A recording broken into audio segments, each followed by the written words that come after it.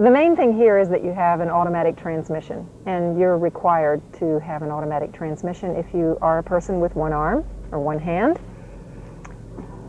And I think the difference when you're driving with one hand is that, especially on a long distance drive,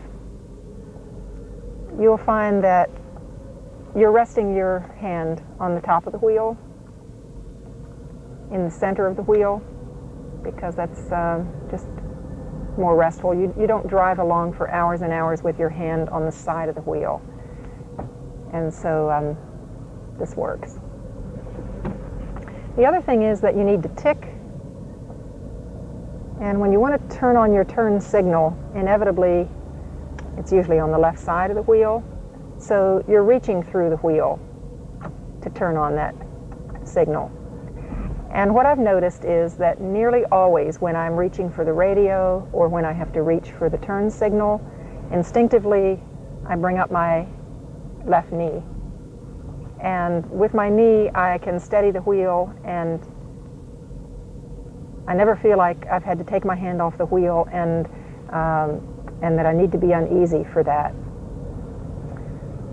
I haven't found that it works to use one of those knobs that people put on steering wheels sometimes. I think those were useful before people had power steering. So the power steering that you have is works just fine with one hand. If I need to turn on lights while I'm driving, again, my knee is right against this wheel and I reach around and get the light switch. Obviously this was not designed for a person with one arm, and there's nothing you can do about it, and there's nothing really that you need to do about it. It works just fine.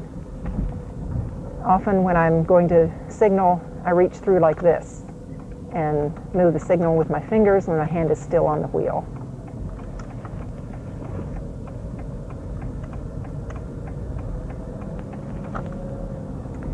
Sometimes your passengers will not understand that you've got this instinctive knee against the wheel. And if you're gesturing or turning on the radio or scratching your nose, they might be a little worried because they don't understand that. But in fact, I feel very steady with my knee there.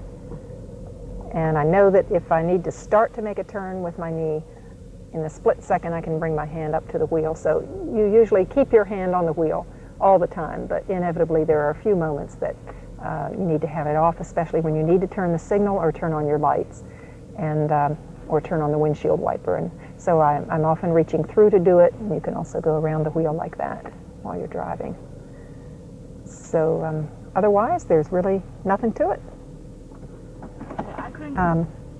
What I notice is that when I'm adjusting the steering wheel, it doesn't feel right unless it's right about at the level where my knee touches it.